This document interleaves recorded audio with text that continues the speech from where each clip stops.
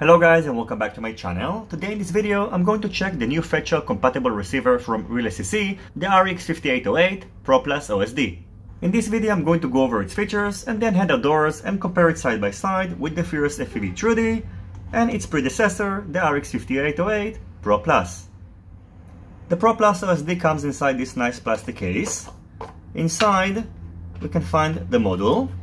And in addition, we can also find these pin headers. It can be quite useful because these pins can sometimes break or bend, so in case of need, you can simply replace them. When you're buying this model, you can choose between a couple of options. First of all, you can choose the connector type of the antenna. I've got the SMA connector, but you can also buy it with an RP SMA connector.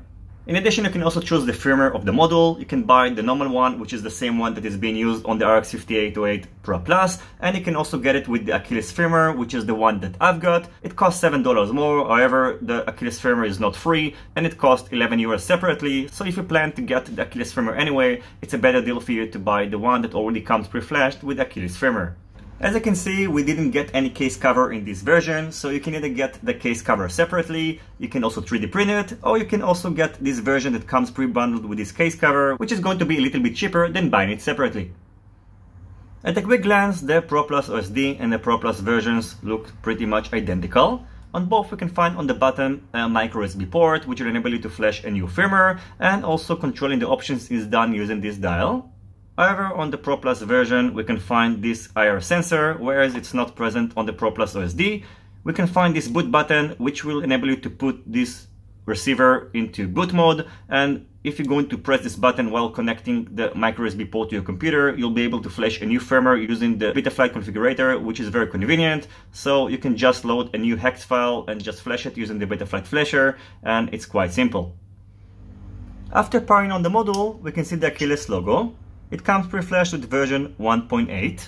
Now, as you can see, by default, the OSD is turned on, which means all the settings that are shown on the LED screen are going to be shown on your Fatshark goggles as well. It's quite convenient in my opinion, however, you can disable it on the settings. Now let's go over the settings. First of all, you can change the filter between normal, fast, and slow. It's going to affect the speed of changing between the antennas. You can also set the RSI checks between 5 all the way up to 150. If you are flying close, you should leave this number around 60, and if you're flying long range, you should set it to the maximum. You can set the call sign, you can calibrate the module, you can set the value of the alarm between off, 10%, 20%, and 30%, and this is going to kick off in case of low RSSI. You can flip the screen. This is going to affect obviously only the LED screen of the module. You can set the OSD between on and off. The OSD resolution is actually not the resolution, it's the picture format can be changed between NTSC and PAL. You can perform a factory reset, and you can save and exit the settings. On the menu, you can also perform a band scan. You can enter the model find option, which will enable you to find a lost model using a patch antenna, which is going to be connected to the B receiver.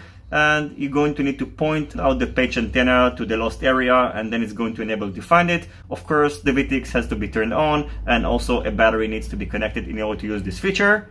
You can also enter an event mode. It's going to scan between all the channels, and after finding the bands that are being used, you can just switch between them. It's pretty convenient on an event when you want to spectate a race. The KremerFPV feature enables you to set the frequency to one frequency, and the second receiver is going to switch between plus or minus 1 MHz. So you can see the left one is set to 5473, and the other one toggles between 5473, 72, and 74. This is an experimental feature that might help you if you have some VTX problems. You can also perform an ultra search, which is going to scan between all the bands. It takes about 2 seconds to complete, which is extremely fast. Now I'm going to connect the camera, which is set to 5860. And you can see that it found the signal instantaneously, and now it's locked on 5860. Moving on, we can also use the lap timer feature, which is going to use the RSSI in order to determine that you perform the lap. You can set the options by long pressing the dial. Now it's entering the sub menu, where we can set the RSSI lap trigger, the minimum lap time in seconds, and the threshold nanoseconds. You can set these options and then press exit. And if you want to start measuring the laps, you need to either press the up or down. Now you can see it started after counting down.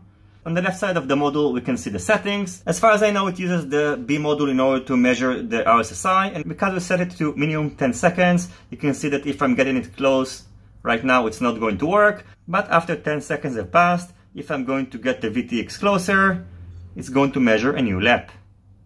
Next, we can enter manual search, where you can set the frequency manually, so we can switch between all the bands and channels. If you want to save a channel, you need to long press it, and then you can just press save.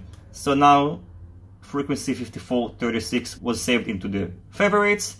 And going back, we can toggle between the favorite channels by entering the favorite options. Now we can switch between all the frequencies that we saved earlier. And if you want to remove a channel, you need to long press it, and then you can either delete it or set it as the startup frequency. Now, as you can see, we can also see some data on the screen. We can see the RSSI of each receiver, and it also shows more information such as the temperature, the call sign, and also the battery status.